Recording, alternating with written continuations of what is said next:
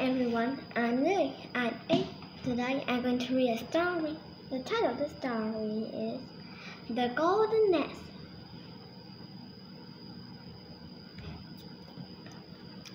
Ty was a blacksmith. He was making a horseshoe at his forge when someone pushed him hard. Smash! He fell into a trough of water. And I looked up, he saw Captain Batu, the biggest bully in the empire.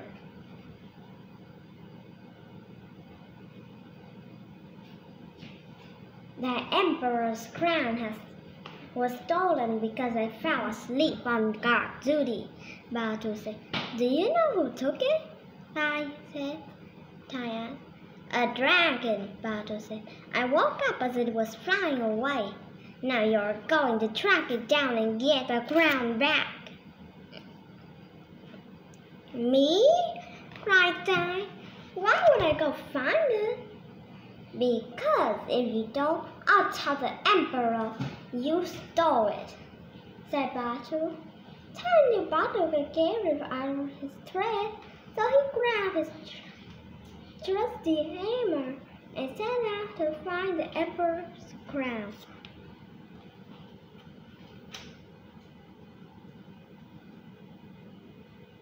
After 2 days of hiking through the hills, Ty spotted a cave. It glowed yellow like sunlight. Inside, Ty found a pile of gold coins stacked from floor to ceiling.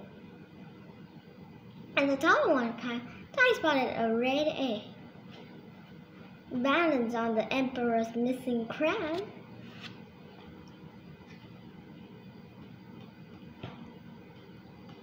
As Ty watched the egg fall from the crown, it began to roll toward the mouth of the cave. A mighty green tail slammed down to stop the egg from rolling outside. Ty looked up, expecting to see a fierce beast. Instead, he saw a sad-looking dragon. Ty understood the dragon's plan. Dragon egg needs golden nest to have, Ty said, but your egg keeps rolling off the dragon. The dragon started to cry. Don't be sad, Ty said. I'm a blacksmith.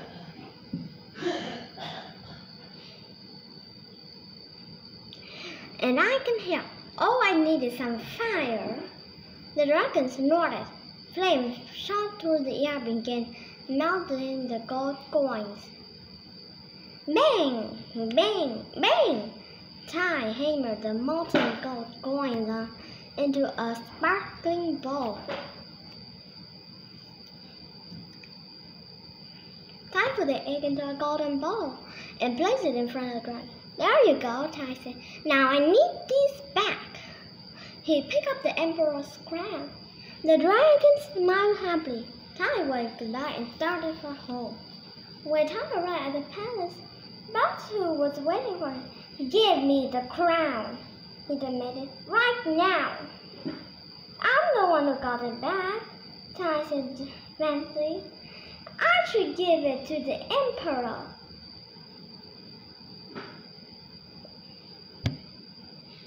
The bully was ready to fight.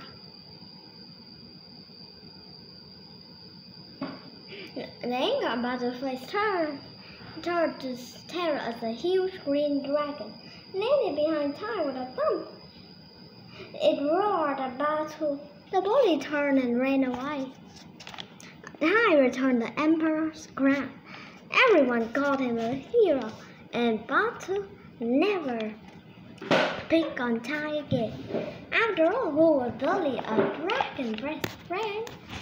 The end. Thank you for listening. Goodbye.